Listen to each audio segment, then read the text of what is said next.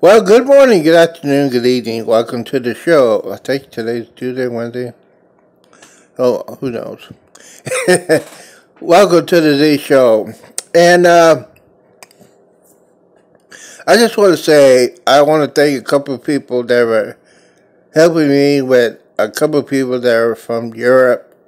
Basically from England, didn't understand what I was trying to say about the whole situation with George Floyd and Black Lives Matter and stuff like that. But and then I figured it out. I thought about it. I've been arguing with this person for hours about telling what's going on.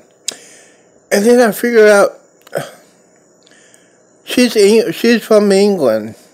She's only 21. She doesn't have a clue. So I blocked her from Facebook because I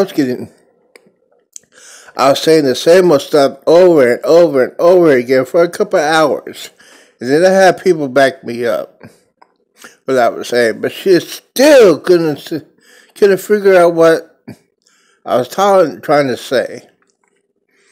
I just want to thank you guys for backing me up when yesterday going on for hours and hours. So I finally said, okay, I have enough. I mean, there's some people in the world you can't please, especially people from England. Excuse me. Wow, sorry. Drinking with a Coke there, Coca-Cola, well, yeah, anyways. So I'm trying to figure out, and I finally figure out, they got problems of their own government, and their own people are, so they worship a queen. So, hey, they got their own problems. So, anyway, I just want to say thank you guys for backing me up and supporting me as I go through that.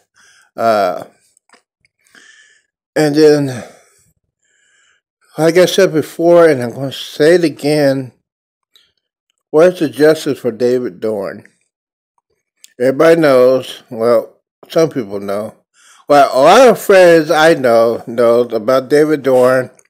He is a former police captain of the St. Louis Police Department. He helped his friend at his friend's pawn shop, and two thugs shot him dead. And what do all cowards do? They ran. One of them was picked up in South Carolina.